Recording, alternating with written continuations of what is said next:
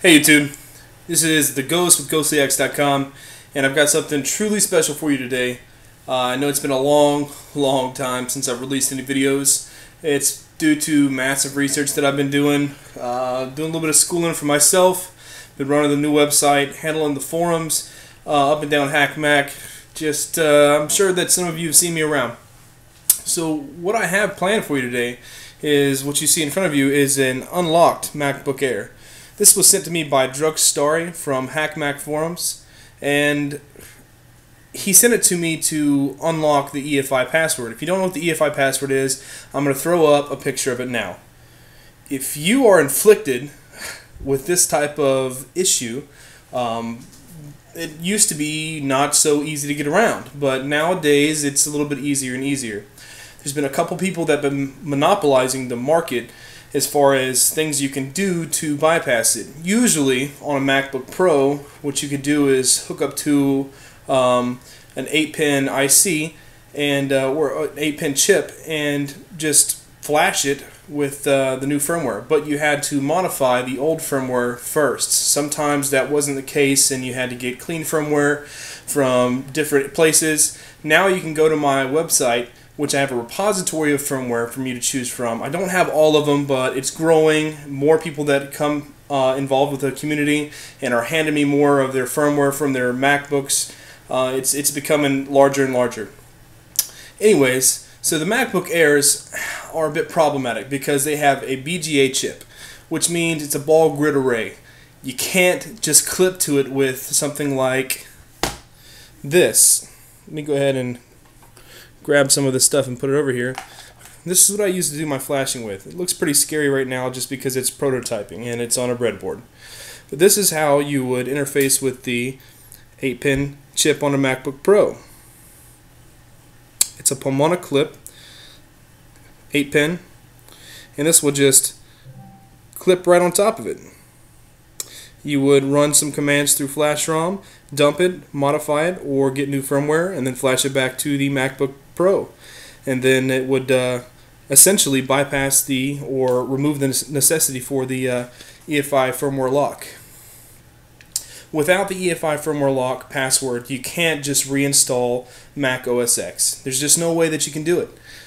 Well, I take that back. I have one of these guys on my forums, Token Paul. He's figured out a way that you actually can bypass it. Well, you can circumvent the password, not bypass it, but circumvent the password in order to reinstall and use the Mac. But if you ever need to do something, you would have to modify the hard drive, take it out, put it back in, all that kind of good stuff. So that's a good workaround for it. But if you really want to get past the password, the EFI password, with a firmware lock, these are some things that you have to do. I've got a tutorial up, and I'm actually going to show you guys another video. Actually, I'm going to do another video on how to remove, once you've got clipped up and you've tested the connection, how to remove the password. I'm going to go step by step using the Raspberry Pi, which is the setup I have here. Just a wireless dongle because I connect through SSH. Raspberry Pi B plus. It's a B, I think, just a B, not a B plus. And I have this breadboarded out just for the 3.3 volt connection. And this is who I will not name's clip that allows you to clip to the MacBook Air. And this is an easy way for you to flash the MacBook Air with his tool. So this was donated to me for a little bit of research along with the tool. And instead of reverse engineering the tool and doing what I would normally do just to kind of blow this guy out of the water, because I hate people who keep knowledge, something I think should be free for everyone, he keeps it to himself. He offered no help, and he's selling just this little clip. Let me just show you again how small this tiny little clip is. And if anybody makes boards, then you should know that this board costs nothing.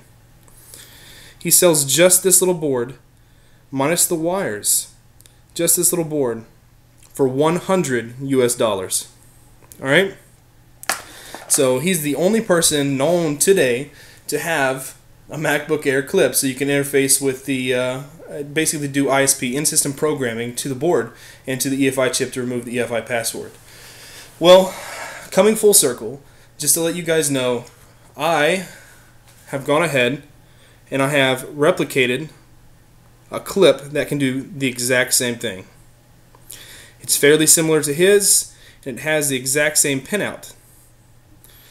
What we have here is just a simple 3M header with a C and K switch. It's DP DS, so it's double pole, double.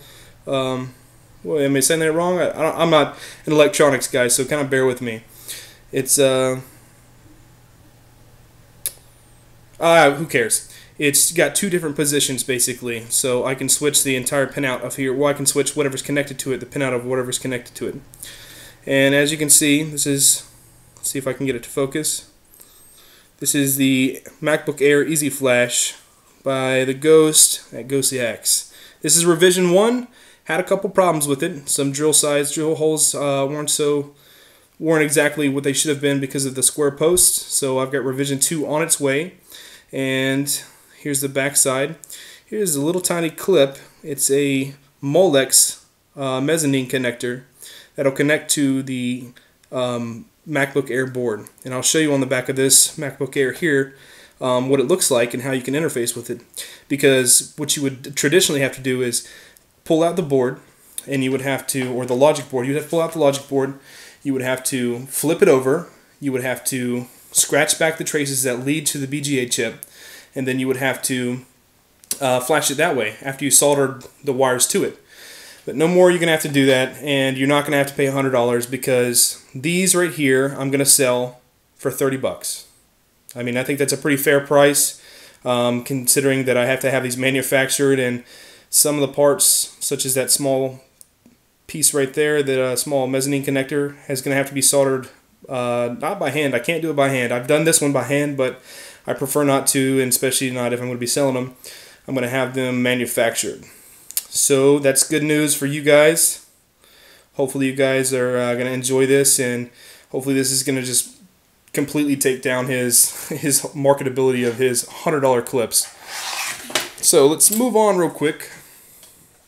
I'm going to flip it over, and we're going to take a look on the inside.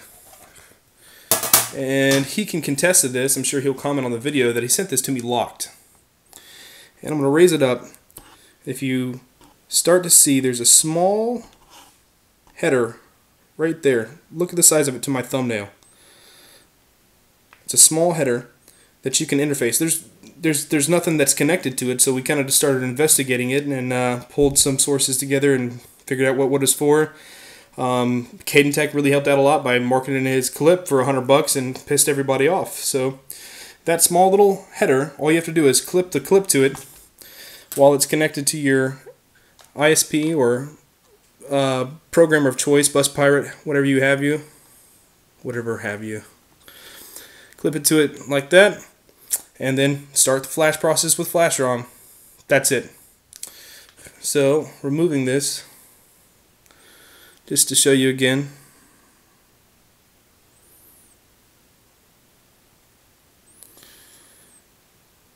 Ghostlyhacks.com, MBA or MacBook Air Easy Flash. It's on sale for 30 bucks.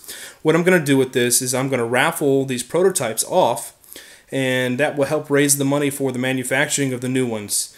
Considering these are a hell of a lot cheaper than his, hopefully these will just go ahead and sell or be raffled, or you guys can get in a bidding war, whatever you want to do. If you don't buy them, it's no sweat off my back. I have one. I actually have two, so I have 3 of my own, plus Cadentech, so it's not a big deal. Well, I kind of screwed up and said his name, so Cadentech is the one. If you go to his site, he has not only the clip for $100, but a license. You get 3 license, 5 license, 10, whatever it is for bypassing the EFI on your Mac. So if you want to do that and follow along behind everybody else, jump on the bandwagon and spend your money that you don't need to spend, you can go right ahead, or you can buy a Raspberry Pi or use the one that you have laying around and a couple strategically purchase clips to bypass the EFI firmware. Anyways, that wraps up this video and I guess the premiere of this MacBook Air clip.